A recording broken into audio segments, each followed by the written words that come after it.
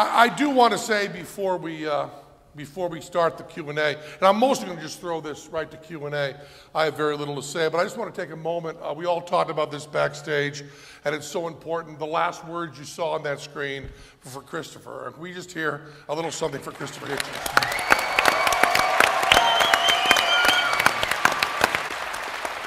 Now, once we open this to questions, which is going to be very, very soon, we know that all the questions are going to go to Lawrence and to Richard. So I want to point out the two gentlemen on the end, these brothers here, are the whole word of brothers, and they're the ones that made the movie. So let's hear it for them for a second. They did a wonderful job.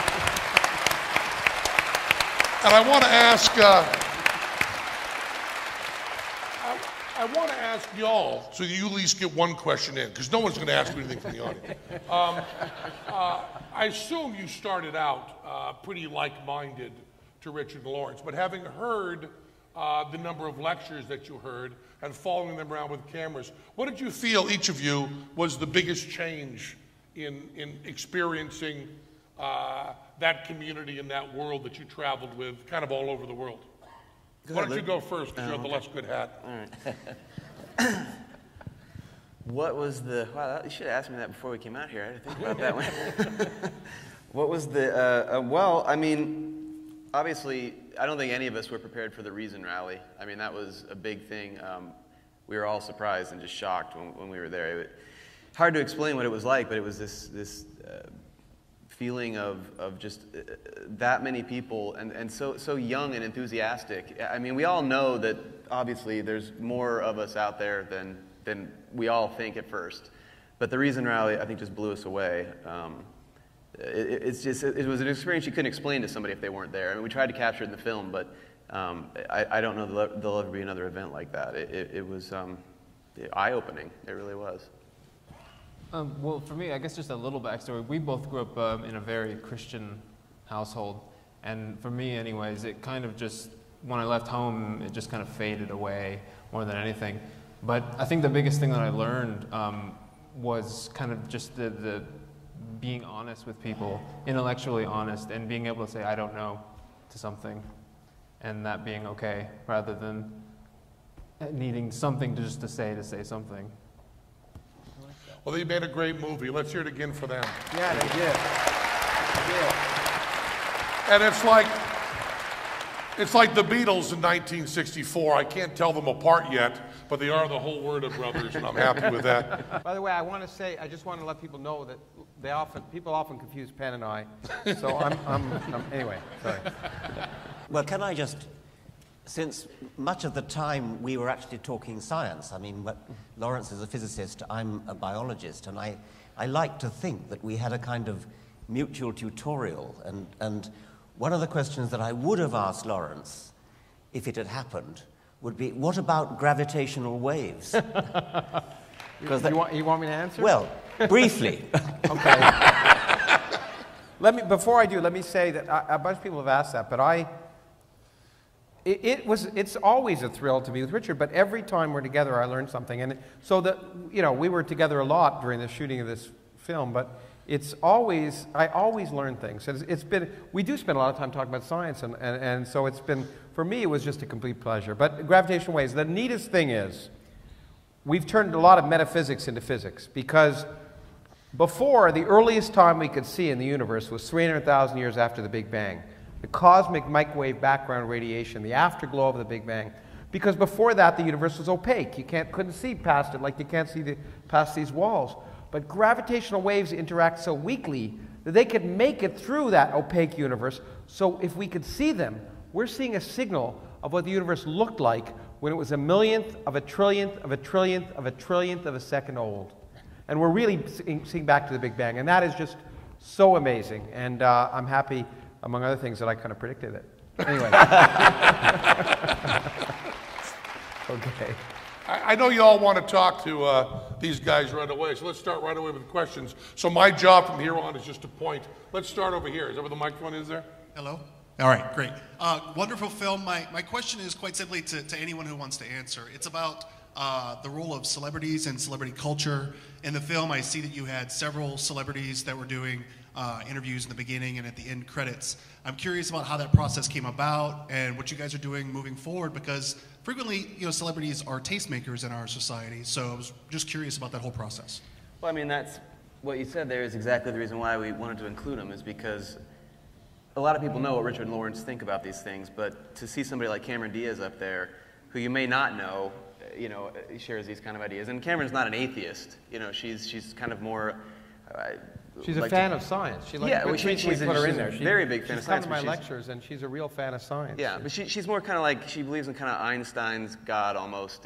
She's very close to there, but not quite. But we thought showing some of those folks, showing role models from other walks of life, not just scientists, would help to maybe reel a few people in to start thinking about these ideas that haven't or wouldn't otherwise. Let me add, I mean, one of the reasons of making a movie or doing something like this is to try and reach a broader audience. In particular, we hope a large set of people who've never thought of these questions. So there are people who know Richard and me, and they're going to come to the movie. But what is really hopeful is that people may be attracted because of some of the celebrities, but more importantly, it's not too surprising that Richard and I are fans of science, okay? But what I think is really neat is for people to see that their cultural role models are also fans of science and are interested in it and know something about it. And I think that's a message that I think both Richard and I want to express, is that science is part of our culture, and everyone should be interested in it. And another point that is really, Christopher Hitchens makes this point in God Is Not Great. He doesn't make it quite this impolitely, but you don't have to be smart to be an atheist. And that's what I've been trying to prove. You don't have to be as smart as these two to say, I don't know. And I think having people up there that are out of the sciences but love what comes from the sciences and also are able to say, I don't know and won't follow these rules and have that kind of self-possession is a very important point to make. And I know I said that in a way that was a little bit funny, but there's no joke intended. You don't need to be Wile E. Coyote super genius to realize that these fairy tales are not true. And Richard, I mean, the other thing is in the movie, I think you see that we're both also happy not to know, to learn from each other. Be interested in science, but not, to be in awe in some sense of what other people are doing. I think is great. Yeah. Anyway. Jim, my question is for the Hallwarder brothers. Oh, great. In the scene, it really is. In the scene where Richard Dawkins is in his hotel room, that scene, to me, is just the best moment in the film. And I'd like you to maybe talk a little about how that scene happened, what was going on there, and the way that you hung on the nightmare that he was going through was just genius. Thank you. You want to start? We drew a lot from The War Room and Meeting People is Easy, a film about Radiohead. And it was kind of this view of, kind of a dreary view of being on the road and being in a band and kind of flying to one city, taking a cab to the venue, doing the show, signing autographs, off to the next thing, just churning it out. And that kind of happened. It was just an organic thing that happened, and we said, Richard had these interviews set up, and we said we'd love to film one. And for the most part, we were just sitting there, just hitting record, letting it roll, because the guy was just talking his ear off. Yeah, we just kept waiting for Richard to speak. and after a while, you start to realize the guy on the other end of the phone isn't interested in what Richard has to say.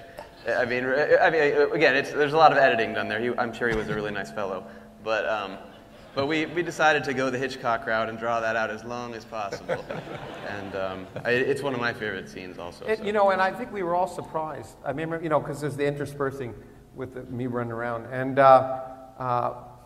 I think we didn't know how people would take that, and whether it would look bad for Richard actually, and I think for many people it's the favorite part of it. Didn't you say that Werner Herzog said it was his favorite? Yeah, Werner said it was his favorite part of the movie too. Yeah.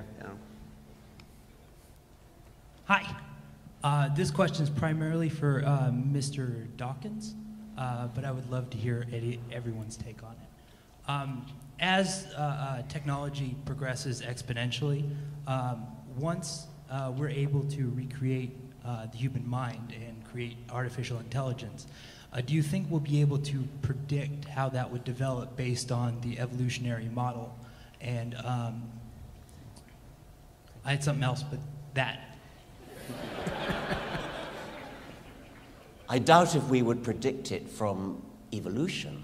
I mean, this is a fascinating question, is whether computer technology is going to replicate human minds and whether they will be conscious. There have been various bets taken. There was a bet some years ago about whether a chess program would beat grandmasters, and that took a bit longer than was expected. Bets about artificial intelligence are taking longer than expected. I have no doubt at all that eventually computer intelligence will mimic human intelligence and will be conscious, because there's no reason to suppose there's anything other than a different kind of computational machinery, a very different kind, but it is computational machinery inside the brain. But I don't think I would use evolutionary expertise to predict which way that's going to go necessarily. Evolution doesn't plan for things. So, but I think what's pretty clear is that when computers, I agree with Richard, when computers become self-aware, which I think is inevitable, and my Mac will before a PC, but anyway, so you are religious. Yeah, that's right, yeah. But anyway, that it will be, that it will be difficult for biological systems to maintain that, so that the dominant intelligence, if humans want to be part of that, will probably have to merge with that. But there's one really neat thing that I don't think is in the film that's you should think about, the challenge of this, that right now, if you want to build a computer, a digital computer, that would have, say, the processing power or the memory storage of the human brain, it would use 10 terawatts of power. 10 terawatts of power. The human brain uses 10 to 20 watts. So it's a factor of a million. There's clearly something different about the way the human brain is computing than current digital computers. So it's going to be a challenge. I don't think it's going to happen soon, but I think it'll happen inevitably. This question is primarily for Professor Dawkins. In the film, it was alluded to the fact that natural selection does not plan ahead to have a positive outcome. But I would like to challenge something about that. The laws of physics have been used in cosmology to predict the future course of the sun, the universe, and many other things. And I'd like to throw out the idea that evolution also follows the laws of physics and therefore has possible outcomes and possible future courses and roads and so on that are predetermined by the laws of physics. Now, I'm not saying the outcome's predetermined, but is it, Professor Dawkins, do you think there's potential for science to analyze these possible future courses of evolution to help mankind avoid bad forks of the road? We're talking about two different things here. You're talking about the potential predictability of the future, which I think is a very interesting question, and I agree with what you're saying. However, what I was talking about was something rather different, which is that there is no foresight in natural selection, because there's a very common fallacy that people, since natural selection produces outcomes that are good for the animal, it's very tempting for people to think that there's something all-wise, all-powerful about natural selection, that somehow it can look ahead and take action, say, to prevent the species going extinct, something of that sort. Natural selection cannot do that. Natural selection is a blind, meliorizing force. It just chooses the best outcome of available ones, and that means that it cannot look ahead and foresee what's going to happen and take action to prevent disasters in the future. Now, humans can do that, at least potentially. Humans and our culture and our computers and our science can look into the future, can predict the future, not very perfectly at the moment, but I accept your point that there may be a science of futurology of the future, in which case we can do something that natural selection could never do. Let me add, because people Ross, quickly the learn guys when over people here. ask Richard questions, I answer them. But that I think to get to the other part of your point, it's just a lot more complicated. The reason I'm a physicist is because it's easy. I mean, it's the easy stuff. Biology is much harder. It's much more complicated. And therefore, it's much harder to predict. It's hard to predict. You can't predict where all the molecules in this room are. And, you know, think about the number of cells in the human brain. So it inevitably, I think, is the laws of physics and the laws of nature are determined.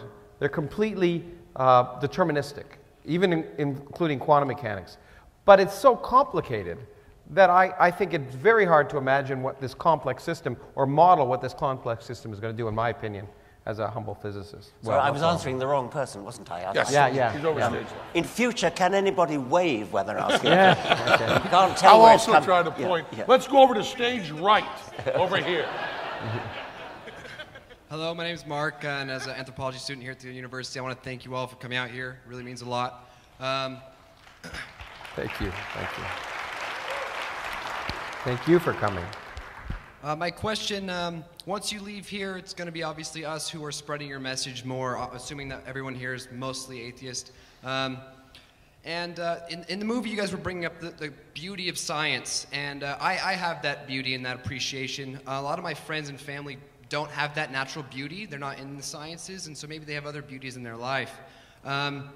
Acknowledging that, Professor Dawkins, what do you think is the best way for you, with your friends and your family perhaps, to find what their beauty is and relate that to atheism? And do you think that maybe like organizations like the Sunday Assembly are doing a good job at trying to embrace that? I don't know about the Sunday Assemblies. It's not my way of doing things, and I haven't been to one, and I don't think I'd be that interested in doing that, but I fully appreciate that some people do. Science for me is beautiful. It's a privilege to be in a world that we are able to increasingly understand. So I'm in favor of science education of what I would call the Carl Sagan approach to science, as opposed to what I call the non-stick frying pan approach. There is a school of thought that thinks that science should be taught in a sort of practical way. You use science in the science of the kitchen, science of cookery. The non-stick frying pan is a spin-off of the space race. That seems to me to be demeaning to the space program. The space program is about exploring the outward urge, the excitement of reaching out into the universe. So I think Carl Sagan, rather than Margaret Thatcher, who once gave a lecture on television on science, talking about the science of cookery. So there are people who think that the way to make science exciting and inspiring is to bring it into the home and say this is everyday science. Well, everyday science is great, but the science of the universe, the science of the galaxies, the science of looking down a microscope, the science of looking inside a living cell, that's what I like to inspire people with. Hello, gentlemen. Hi. Mr. Dawkins, Mr. Teller, Mr. Krauss. Honestly, I said that wrong. Either way, Doesn't matter to me. honestly humbled by your presence here. Thank you for coming. It's all right. And this is more of a question of interest over science in general, but I'd like to ask you, with the massive amount of matter that we have in this universe, do you honestly feel we are the only intelligent species here?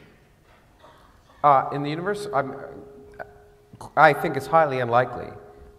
There are 100 billion galaxies in the universe, each containing 100 billion stars.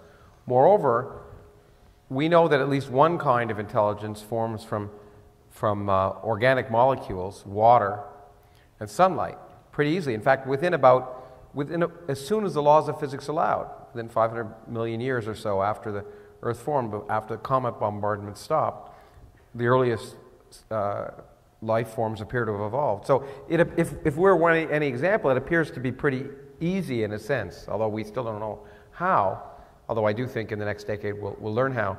And so, and the thing that people should realize is that the universe is full of, obviously there's lots of starlight, there's lots of light. Water is ubiquitous, and so are organic molecules. The basis of amino acids, rather complex organic molecules, are being discovered in comets all the time.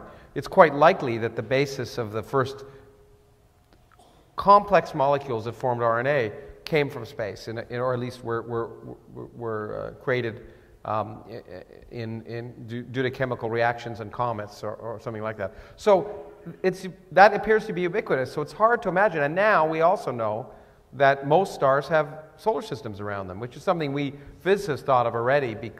We're pretty sure of, because if you built a star on a computer, it generally had an accretion disk that would fragment and form planets. But now we learn that not only are there planets around every star, but there are planets that we never imagined were possible. All of the laws we thought that there had to be big gas planets out in the outer part and not in the inner part, we've learned that all that's wrong. The variety is much greater, and I find that all the time, that the universe continues to surprise us. So the possibilities of life are great, and I'm absolutely certain that there's life elsewhere in the universe. Now, intelligent life is a very different question, because it's not at all clear it's an evolutionary imperative. We're here due to some accidents, evolutionary accidents, but I believe even if it's really rare, there's so many possibilities it's hard to imagine that it's not out there. However, that's the good news. The bad news is that I think it's highly unlikely that we'll ever know about it. And I could explain that, but I think I've talked long enough. I agree with all that, and I would just add the famous Miller-Urey experiment, where it was shown in the lab that you could get the right kind of organic compounds if you simulate the early conditions of Earth. That's no longer necessary, because those compounds are now known to be in meteorites. They're all over the universe. One thing I would add, if you're one of those people who wants to believe that we are alone in the universe, then given that there are something like 10 to the 22 stars, and most of those probably have planets, the paradox is that if you want to believe that we're alone in the universe, that means that the origin of life on this planet was a spectacularly improbable event. So improbable that you might as well give up speculating about how it happened. Because what we're looking for, if you believe that we're alone in the universe, what we're looking for as the chemical event that gave rise to the origin of life is an event so improbable that you would call it impossible by ordinary standards. And of course I don't believe that, and so I agree with Lawrence. I think that probably there's lots of life in the universe. I also agree that we may never know about it, because by the very same argument that says, because there are so many billions of planets available for life to form in, and they're so spaced out, the chances are that these islands of life may rather sadly never encounter each other. Hi, my name is Ed. Well, thank you all for coming to fabulous Las Vegas, and your movie was great. Thank you. I've seen all your documentaries on YouTube.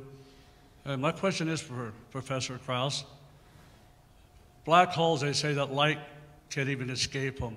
Mm-hmm. But in a young universe, you've seen energy or light coming out the top and the bottom. Well, if light can escape a black hole, how does that happen?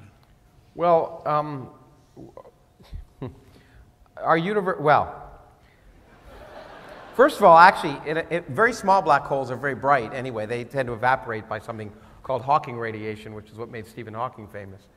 We think. We've never tested it, but the laws of physics suggest that should be the case. But more importantly, the early universe isn't a black hole, as far as we know.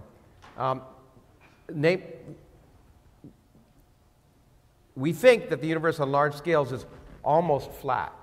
And that says something quite interesting. And I learned this from Tommy Gold, who you may know. When I was a high school student, he really inspired me. He was an astrophysicist and writer. And this is really neat. Take this home with you.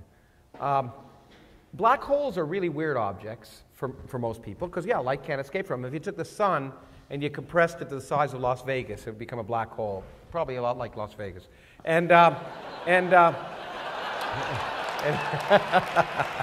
Anyway, but every teaspoon would weigh millions of tons. That's what people think of black holes like. But the properties of black holes change. If you had a black hole the mass of our galaxy, it would have the density of water when it became a black hole.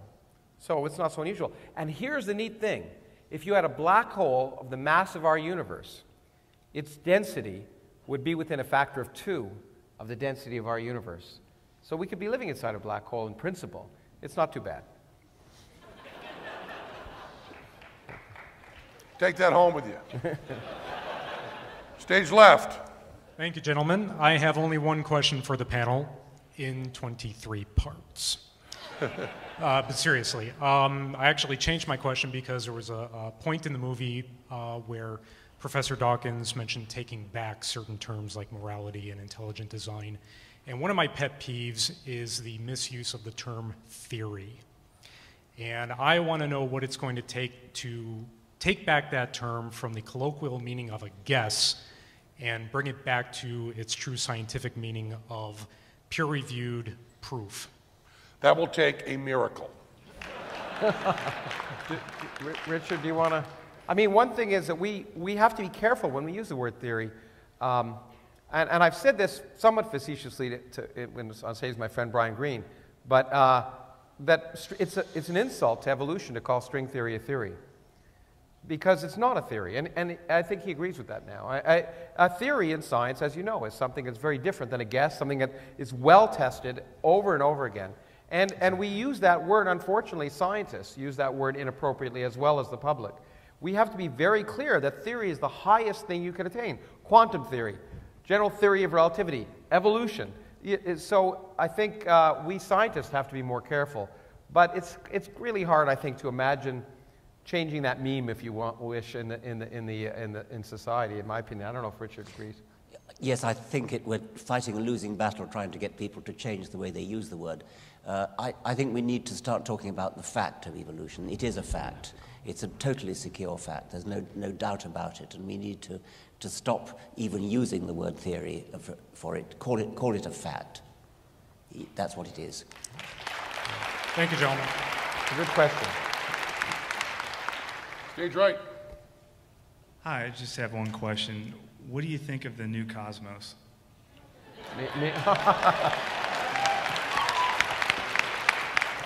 Well, the honest answer is I haven't seen it. Okay, Neil's a good friend of mine. I don't have TV. I don't have cable. The other answer is that I talked to Annie. Here's $100. Get cable. Yeah, that's right. I'll take it. But I'm very enthusiastic. If you may have seen, I've written about it. I think it's a great thing that science is on TV, and it will hopefully help create more science on TV. It'll convince those idiots who program TV, who think incorrectly that science isn't interesting to them. Look at this. And every time Richard and I are going to be at a meeting at my institution on Saturday, and there are 3,000 people paying to come listen to science. And every time we do so, there's 3 million people listen to Science Friday.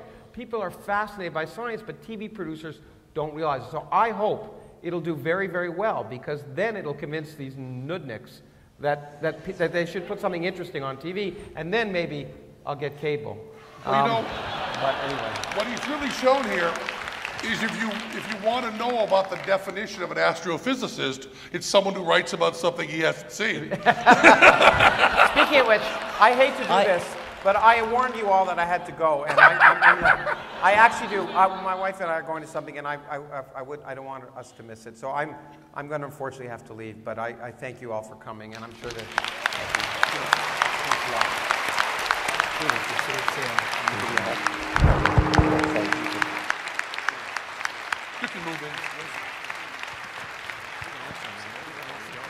Okay. Well, I have seen the new Cosmos. I have no right to have seen it. It's not been shown in Britain. I've seen it illegally. I downloaded a piece of software which fools my computer into thinking it's in America. So I've seen the 4 episodes that have so far appeared. I think it's terrific. I loved the original Cosmos, and I think that Neil Tyson is doing a fantastic job. I think it's great. And now that Lawrence is gone, we can really talk. I noticed that neither one of the lines got any shorter when Lawrence left. Over here, stage left. Hello. So everyone here shares a huge appreciation for science, as we saw with the cops for the cosmos, and science is the only game in town when it comes to describing the world. However, there's other normative distinctions that are left over. And I was wondering, like, as atheists, we still might have some conflicts over normative decisions that aren't descriptive, which science provides answers for. Oftentimes, religions fight over those normative distinctions that can still exist with atheists. So I was wondering, like, do you have any thoughts on how we could use our knowledge to inform something like a debate between a libertarian and a socialist, or other situations that are still left over, conflicts absent God? I think it's clear that science in itself cannot answer normative questions of morality, of the kind of society in which we want to live, political decisions like that. But the methods of thinking that characterize science, when you think about what moral philosophers do, and moral philosophers consider moral questions in a scientific way, I mean, using the methods of logic, which are the same as the methods that science uses, scientists can massively inform moral questions on abortion and things like that, not fundamentally saying what is absolutely right or wrong. There probably isn't such a thing as absolute right or wrong. But what science can do is say, if you believe so-and-so, then you're being logically inconsistent if at the same time you believe so-and-so. So we can hugely edify moral discussions and political discussions by not just scientific knowledge, not just factual knowledge, but by the scientific way of thinking. And I wish that really all moral decisions and political decisions were informed by scientific thinking, rather than just calling on scientists for expert knowledge about facts. Call on scientists as well for expertise in how to think. What is the one scientific discovery you all would like to see within your lifetime? The nature of consciousness and how it evolved. Ditto. I was going to say longer battery life, but now I feel like a dick. Yes, stage left. Hi, this question is for Professor Dawkins. I'm a student here in molecular biology. I was hoping that you could comment on a quote from Charles Darwin. He said that a scientific man ought to have no wishes and no affections, a mere heart of stone. I was wondering what you thought about that. Yeah. I mean, I see what he meant. We have to take the facts as they are, take the world as it is, and dissect it and analyze it and report it and accept it, whether we like it or not. But of course, we are human, and we do have human emotions. And so I've never actually met a scientist, I think, who is that cold-hearted, and Darwin himself certainly wasn't. Hi there, Professor Dawkins. I'd like to say, first, it's an honor to get to talk to you, because I've been following you since I was about this tall. And B, I actually have that same program on my computer to watch iPlayer since being in America. My question for you is, for all of us, or at least most of us here, who consider ourselves atheist or practically atheist, a lot of us pretty much get flack for being atheist, and we get called, or at least I get called, a godless heathen. We got compared to rapists in that one report. What would be your plan, you think, to break the negative stigma and connotations to being atheist in society? I'm astonished. I've read the same poll that he referred to, and I've seen it, it's often quoted. I don't meet these people who say things like that. I mean, when I come to America, I don't think I ever meet people who are religious maniacs in that way. I assume that the people that I meet and talk to are nice, intelligent people, and I assume that they don't believe in God. And I'm always astonished when I read polls like the one you refer to. So well, that's the first thing.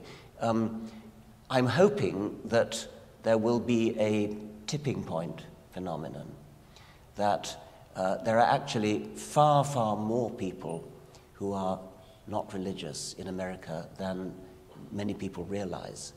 And there's going to come a time, I think, when when everybody starts to realize we're numerous. We're not alone. We're numerous. And then there will be a tipping point, and suddenly it'll go. Politicians will suddenly realize that they no longer have to pretend to be religious, as they do, apparently, at present. All politicians in America think they have to pretend to be religious. And they all say, God bless America, and things. It isn't statistically possible, I think, that all 535 members of the US Congress are believers in a supernatural being, as I think all but one or maybe all of them now pretend to be. They've got to be lying. We know they're lying. I mean, it's just statistically inevitable that many of them, maybe even most of them, I mean, some of them are quite well educated.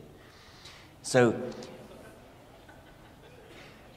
I think that when politicians start to realize that they no longer have to lie, and then there will be a tipping point, and then it'll go rather suddenly, rather quickly. I think it may happen much more quickly than most people realize. But you also have to keep in mind that those kinds of studies that say, how do you rank an atheist? How do you rank this? It's a very badly designed question. Christopher Hitchens said, we will never have an atheist president. We will have a president who is atheist. And that's a very important point to this, because if you'd asked people in 1980 if they would elect a divorced movie actor, they would have said not at all, but they elected Ronald Reagan. And the same thing that happened with the gay movement, there were some parallels to what will happen with the atheists, is people will start to say, would you love, respect, trust a person who was atheist, as opposed to, would you trust an atheist? And those are two very, very different things. And I think that those questions themselves, it's the humanizing of the idea. It's not an idea that it's an idea these people are bothered by. It's not the people. And we just have to remind them that it's the people that matter. Well, I just want to say, I mean, that question is essentially the entire point of this movie, is to show that that change is happening. I mean, when you see that Reason Rally and you see that, I mean, it's an amazing thing. I think the work that people like Richard and Lawrence and all the other people who appear in the film are doing is helping, and everybody here is helping just by talking about these ideas. I think it all gets us there. I'm very optimistic about all of this. It seems to be going very well and very, very quickly. I mean, when I was in high school, it was very, very difficult for me to find an atheist to look up to, and now we're maggoty with them. I mean, just look at how fast the gay movement has moved. Yes. I mean, it's just, and something like that's going to happen, I think. Yeah, I think it's happening so quickly that when we look back on it, our heads will spin. Over here, Stacey. As a science teacher and in Utah, and someone who will debate the missionaries that show up at my doorstep, I often feel that I'm banging my head against the wall. So when you're out speaking to overly religious groups, how many people do you have to reach to feel that you've been a success and it was worth your time? I'm sorry to say that when I go out and speak, they don't come. I tend to find myself preaching to the converted, which is not a bad thing to do, actually. I mean, there is some value in that. But I don't, on the whole, get hecklers. I don't get people standing up and I mean, they heckle outside. They stand outside and hand out leaflets. But they tend not to come in and challenge me directly, which I think is a great pity. I'm told that the annual conference of the American Atheists is taking place in Salt Lake City this year. And so maybe you should go along there. How many people have read Douglas Adams's Dirk Gently's Holistic Detective Agency. It's a lovely... Remember, there's a character called the Electric Monk. And the Electric Monk is a labor-saving device which you buy to do your believing for you. And this particular Electric Monk has developed a fault, which, never mind about that. The point is that the Mark II Electric Monk, I think it was called the Electric Monk Plus, it goes back to the days when there was the Mac Plus, is capable of believing things they wouldn't believe in Salt Lake City. You know, I do end up speaking to people who are not atheists. I have been outnumbered many, many, many times.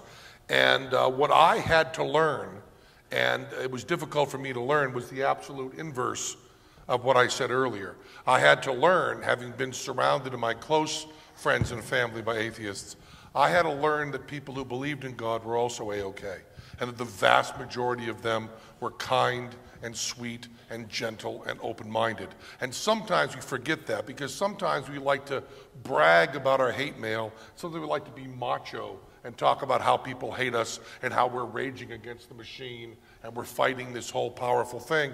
And sometimes we do ourselves a disservice by pretending, by making jokes like that and pretending the other side is so stupid and making that kind of caricature. Because the same kind of thinking that says that an atheist is less respected than a rapist is the precise, it's not like it is the exact same kind of thinking that says that Christians are rednecks and all want to beat us up and we all hate them. Because the fact of the matter is, if you take all the people in the world and round off the numbers, all the people are good.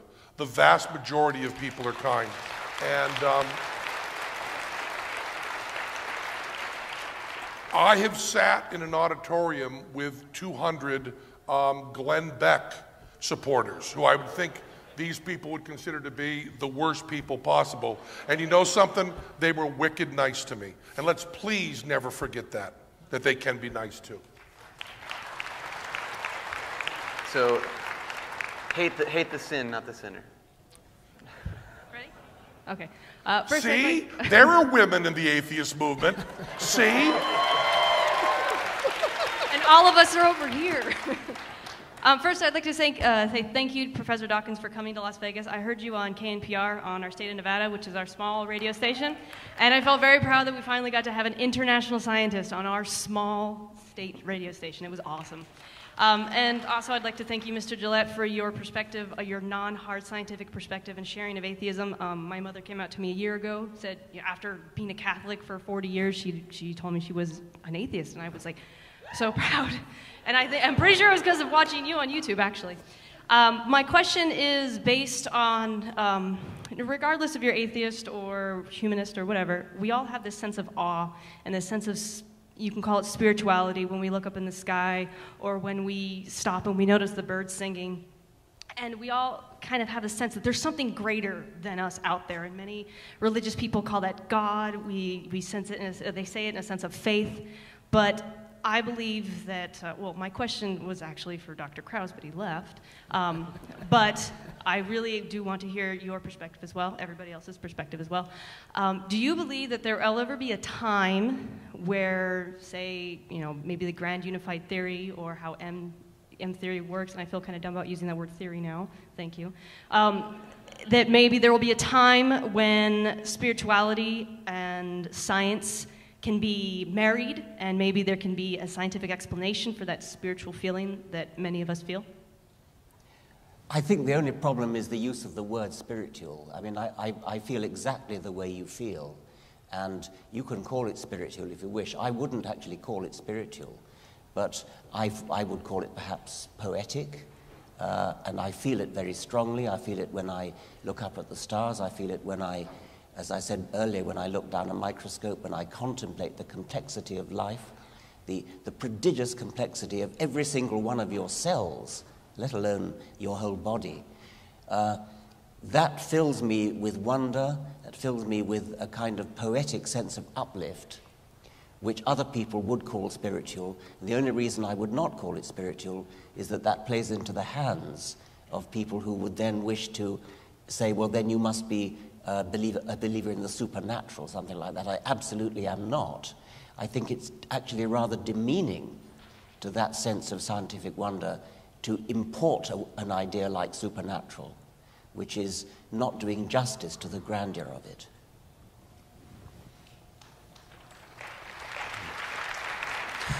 This question is for any one of you gentlemen who would like to pick it up.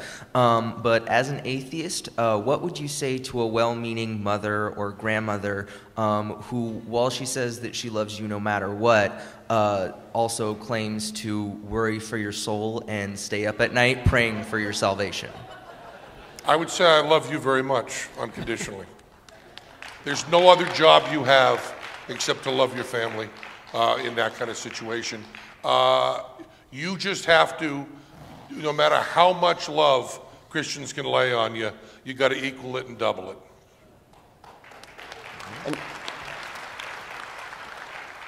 And you have to sympathize. I mean, if they believe that you're destined for everlasting hell, then that's a very serious worry.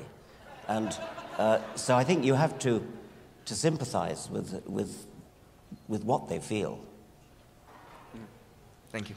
Yeah, it's so easy to turn that into a dividing thing, and they are concerned. And when they claim they love you but still worry about you, that's not a claim. They absolutely do, and just love them back. Well, Gallup poll would suggest that I'm both the most and least trusted in America today, being that I'm an atheist nurse. So I apologize that my question is just the subject matter of Dawkins' tie tonight. Who makes your I didn't hear what. Oh, I was just asking, Richard, what is going on with your tie? Oh, my tie. He didn't know there were going to be hard questions. All my ties, the only ties I ever wear, are hand-painted by my wife, the actress Lalla Ward. And so this is my Galapagos tie, and she painted it for me when we went to the Galapagos Islands. The bottom there is a Nazca booby. That is a blue-footed booby. That's a Galapagos flightless cormorant, which is a remarkable bird. It's lost the power of flight, but it still has wings, and like any other cormorant, it hangs them out to dry, which is a rather beautiful thing. I think that's a Galapagos hawk, and I can't see what's in the knot. But, and there's an egg on at the other end. Thank you. I So.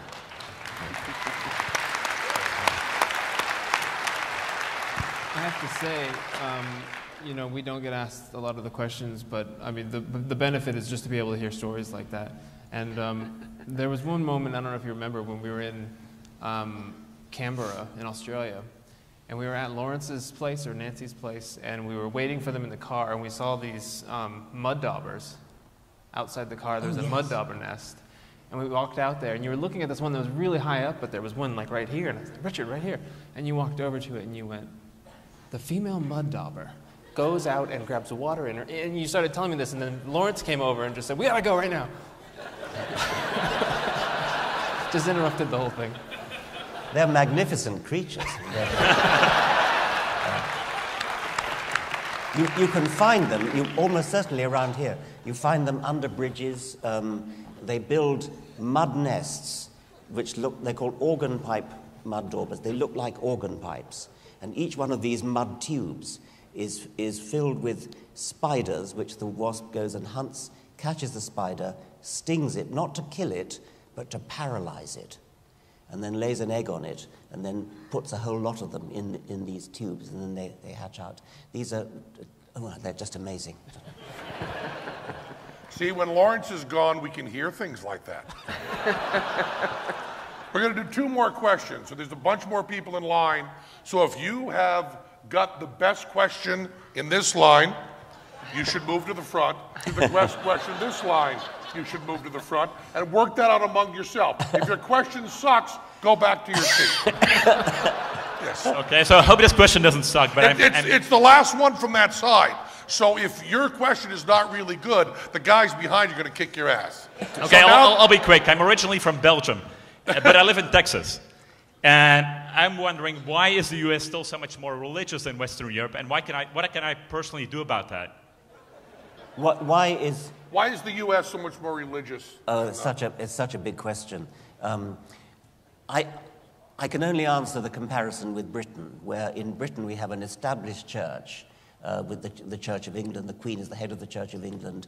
The church runs royal weddings and opening of Parliament and things like that. This means because there's an official church, religion has become boring.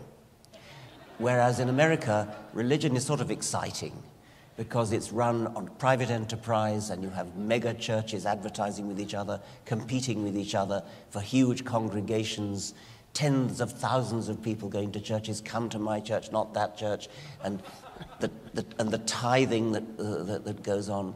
So I think that possibly is one reason, but maybe the Pilgrim Fathers had something to do with it. Certainly the Founding Fathers didn't, because they were all as near atheists as you could be in the 18th century. Yeah, I think the freedom of religion is one of the things that let it go so wild, is just allowing everybody to have that. And I'm very glad that's the way it happened, because if we look at this thing as a laboratory, I think there's no doubt that the U.S. is moving toward the right answer. It just takes a while to think about things. Now, do you think that's a better question than you guys had? Otherwise, hit them. You had the best question in that line? Yes. It's the last question of the night. There's a huge amount of pressure on you. I just want to stress that. I teach public high school. I teach science. There's no pressure that's bigger than that one. Sorry, folks. I teach biology and I teach earth science, so I get it all the time. How can you believe in this or that or the other thing? Mine is a very practical question, Professor. You wrote in one of your books, I can't remember if it's Blind Watchmaker or one of the other ones, about a computer program you made that did evolution, that showed evolution. I can't remember which book it's in. Is that program available someplace? You had a friend of yours write a program that starts with a very simple creature. Yes, okay. It's in the Blind Watchmaker, and then it was again in Climbing Mount Improbable. I wrote it for the Mac, and I wrote it, and it runs on the old Mac before System 10. And I would love it if somebody were to rewrite it for modern computers. I would love it too, because it would give my kids an ability to play with it, to see it in a very real time. Yes. The hardest thing they have, whether it's in earth science or biology, is it's such a the change happens so slowly. Yes. And high school students have no anything. So if it was somewhere, I would love it if you could get somebody to do that. Lots of people have rewritten bits of it. I mean, if you look on the web, if you search for Blind Watchmaker program, search for biomorphs, computer biomorphs, you'll find that there are quite a lot of programs out there which mimic my original program, and so yes, you can find it there. But I would like somebody to rewrite the whole of the original one. Okay, your question was all right. The whole Werner brothers who made that film, Professor Richard Dawkins. Penn Jillette.